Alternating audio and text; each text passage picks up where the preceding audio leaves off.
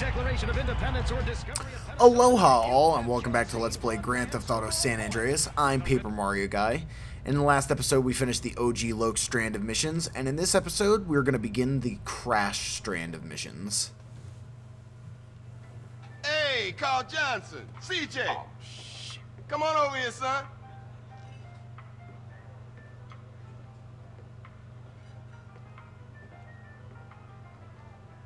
Move over. Let him sit down, asshole.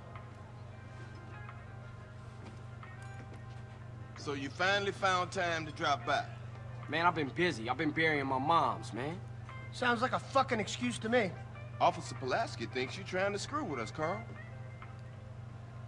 Now you get this straight.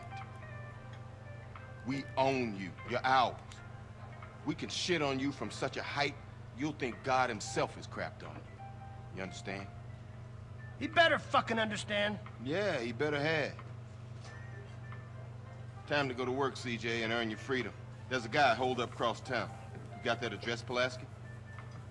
Another gang-banging, drug-pushing, cop-killing bitch just like you. We don't like him, and he don't like us. Now you make sure he never leaves the neighborhood, not even in a box. Get the fuck out of here.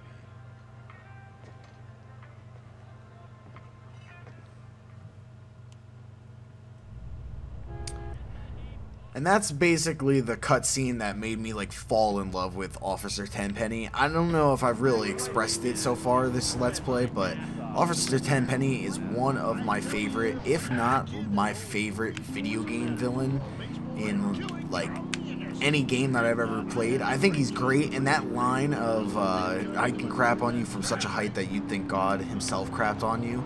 When I first heard that, I thought it was like the most brilliant thing I ever heard. I mean, granted I was like a little kid and everything, but still, I feel like Officer Tenpenny is just fucking amazing, and that's like one of the best scenes. But as I was saying earlier in the project, I did the firefighter missions off screen, and you can get the firefighter, or you can get the fire truck right down the road from the hospital. So if you die, if you just like kill yourself, right down from the hospital, you'll find the fire truck, and you have to complete the 12 missions. I did a video of it. I just haven't uploaded it yet. I'm going to upload it later down the road, and it will show me doing all of them. But the ability that it grants you is immunity to fire, and this is one mission where it is really useful. It makes everything so much easier. So my first recommendation is just getting out and actually like killing the Vagos that are outside of the house, just to make your life a little easier. And then now that you're immune to fire, you can kind of just throw these recklessly. I mean, the best thing is just to get like right up next to it and then just go for it. But ooh, oh my god, his face exploded. But like usually, like if you fuck up, like right there, like CJ usually would just have caught on fire, and fire damage does a lot. It is not anything that you want to have to deal with, and yeah, now we don't have to deal with it. Ooh, and body armor, look at that. We're good to go. We're ready. Hey! Can anybody hear me? Son of a bitch. So, even though, as I was explaining in last episodes, Carl Steve Harvey Johnson usually is a ruthless son of a bitch, but for whatever reason, he has a soft spot right now. So we're gonna actually risk our well-being. Wow, they just got through. They just got through so much of my body armor. But yeah, now we're gonna go and risk ourselves through the fire to freaking get this girl. And it's fine now because we don't have to worry about getting hurt. But this will introduce the concept of having girlfriends in this game. And I don't know if I'm actually going to show myself going on a date with any of the girls in this game. So I'll just kind of explain what happens. Basically, each girl has, and there's like 6 different girlfriends that you can have in this game. Each girl has different attributes. that she's fond of. So, like, some will really want CJ to be, like, ripped. Others will actually not be attracted to him if he is ripped. And then depending on, like, your clothes and, like, different things, you know, you'll have a sex appeal. And that's basically how getting into dating in this game starts. Each girl, if you date them to completion, which is to say, like, if you get to, like, a certain level of, I think, happiness or progress made with a girlfriend, you'll gain an ability. So it's kind of worthwhile, especially because of the fact that the dates are really easy. You just go and there's, like, several ones that you can do, but usually it will just be, like, taking the girl out to, like, a restaurant or a bar or something like that, or sometimes it's, like, a drive-by. Like, there's a couple different things that you can do, but it's basically, like, just another mini-game that you know, San Andreas is kind of filled with these types of, like, mini-game type, like, challenges. I don't know what I'm saying. All I know is that I don't really get too much into the whole dating thing in this game. Like, I usually never put any time in it, mainly because it's not necessary for 100%, and I pretty much won't do anything that doesn't actually contribute to 100% if I don't have to.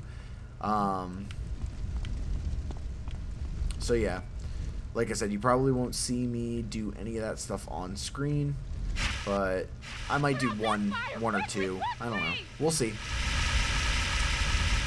It might be like an extra video or something like that, where I, like, do, like, a date with, like, every single one of them, just to kind of show it off.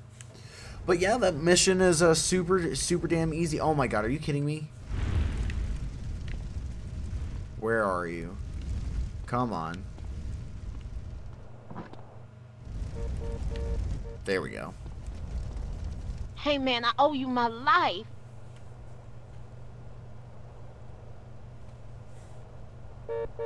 I was nearly dead there for sure. Hey, you look pretty shook up, girl. You want me to take you home? Yeah, please, thanks. What, are you gonna sit on my lap while I drive? What are you doing? Where you live? Alright, whoa, what is going on here? something happened here while I was in that building trying to save this bitch. You're CJ, right? So, okay. How you know me? Everybody in the Grove knows you. Crashed right into that fucking wall. I thought you'd run away.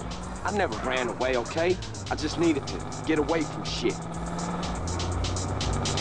Yeah, so this is Denise. She actually lives right outside the Grove, so it's pretty convenient. Hey, what's your name? Denise Robinson. Give me a call sometime. We should go out or something. Yeah, I like that. Okay, I'll catch you later, CJ.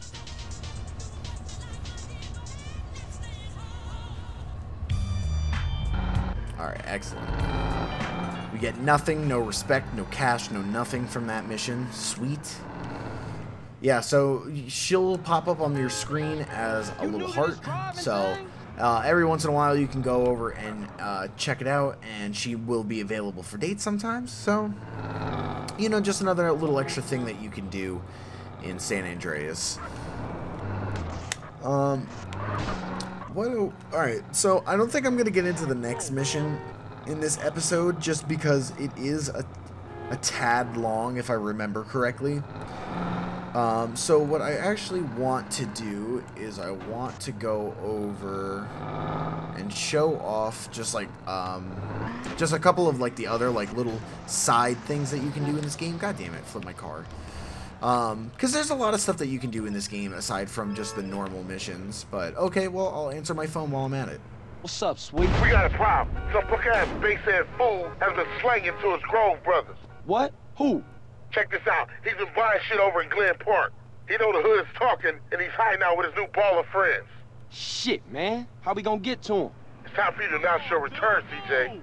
You fuck up Glen Park, and that turncoat bitch-ass nigga's gonna lose nerve and make a break for it. Okay, I'm gonna come pick you up. Hell no.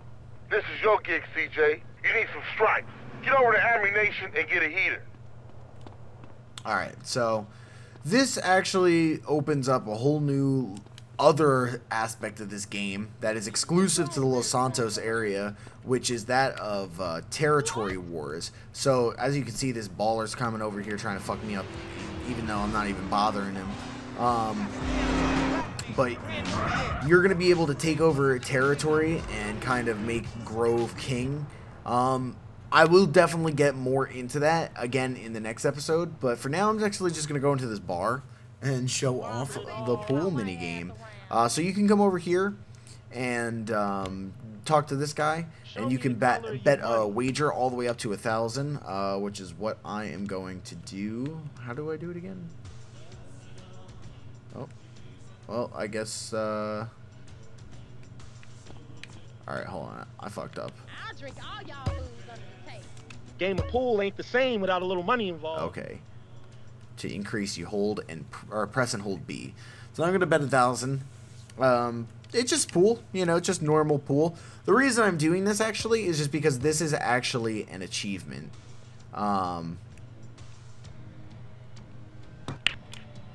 Yeah, if you win a game of pool, I'm pretty sure, or even if you just play a game of pool, the full thing, you'll get an achievement out of it. And this is weird because, like, it seems like so stupid to, like, load up GTA San Andreas or GTA 4 or 5 or whatever and play these stupid little games. But I have to give the GTA series credit where credit's due. I feel like a lot of the mini games inside of the GTA games are awesome. Like, I know that I played a little bit of, like, the GTA 5, like, golf simulator, and I actually thought it was, like, really good and really fun. And, like, I've always enjoyed doing things like this, playing pool, playing the arcade games. I think, like, that was one of the reasons I love GTA 4 so much, is because they kind of expanded on that so much with, like, being able to hang out with your friends and stuff and go bowling and what. And I know it's kind of like a meme now, but you know, I always actually kind of enjoyed some of that stuff. So, all right.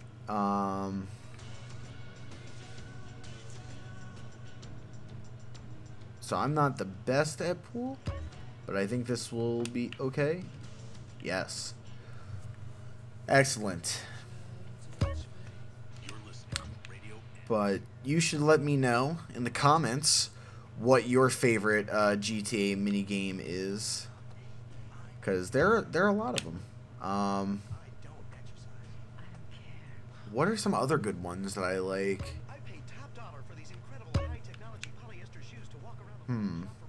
Trying to think of which ones were in, like, Vice City. Well, Vice City also had the rampages, which I thought were kind of cool. And I would actually really enjoy if, like, this game had some. I think it's only in, like, multiplayer, though, that they have rampages. For those of you who don't know what the rampage is, it's like a little icon that you could find in, like, the overworld. And it would basically spawn, like, a certain number of enemies or something like that. Or, like, it would give you a time limit and you had to try to, like, get as many kills as you could or cause as much destruction as you could in, like, a short period of time. And, yeah, like I said, I think when you're playing co-op in this game, you can find some of that stuff, but they're very rare. And I guess because this is the first time I'm mentioning it, yes, this game does have a co-op feature. You can't play, like, any of the story, but there are certain areas in the game where you can, again, find an icon, and if you have a second controller plugged in, someone else can take control of a character, and you can do things like that, like the little rampages and stuff. So, you know, kind of a far cry from what we got, you know, in GTA 5, but I think that, you know, GTA was always destined to be, like, a multiplayer experience. Oh, shit. Damn, this is hard. Well, it's not that hard, I'm just not putting a whole lot of effort into it. But yeah, when I would play as a kid, I feel like I spent a lot more time than I probably should have doing things like this. But I guess, like, when I think about, like, what kind of gamer I am at my core, I really am an arcade fan.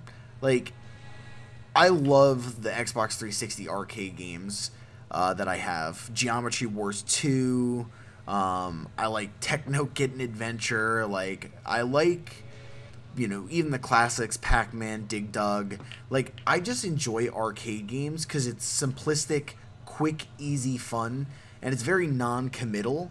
But I also feel like I'm playing against myself, and that's like the most motivated I can be, is trying to beat myself. No, I don't want to shoot that one.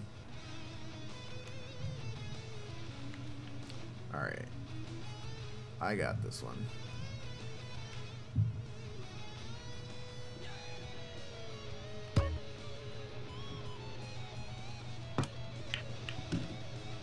Perfect. Perfect shot. Alright, well, I'm in dire straits here, boys. Let's see. Can I make something happen? Oh, I thought maybe in the opposite corner. I was gonna have some luck. Ooh, but he doesn't have a really good shot, so. Yeah, so like, just while, you know, because I'm just gonna finish this game out, and then we'll end the episode. I guess like one thing, like one funny story, is I played Dead Rising 2, and I love that game. And when I played through it for the second time, I decided to like try to do more of like the side missions, and one of the things that I thought was required was that you had to do like the side game where you played like Texas Hold'em, and I love poker anyway, so like I wasn't entirely like upset about that, but it was like it was so hard. I felt like it was like way harder than it needed to be, and in that game there's like, for every like mission that you do with like the survivors, you gain like a certain amount of points, and like for the amount of time that I put in to playing the Texas Hold'em minigame, I must have played it for like 2.5 hours, I shit you not, before I finally like beat it.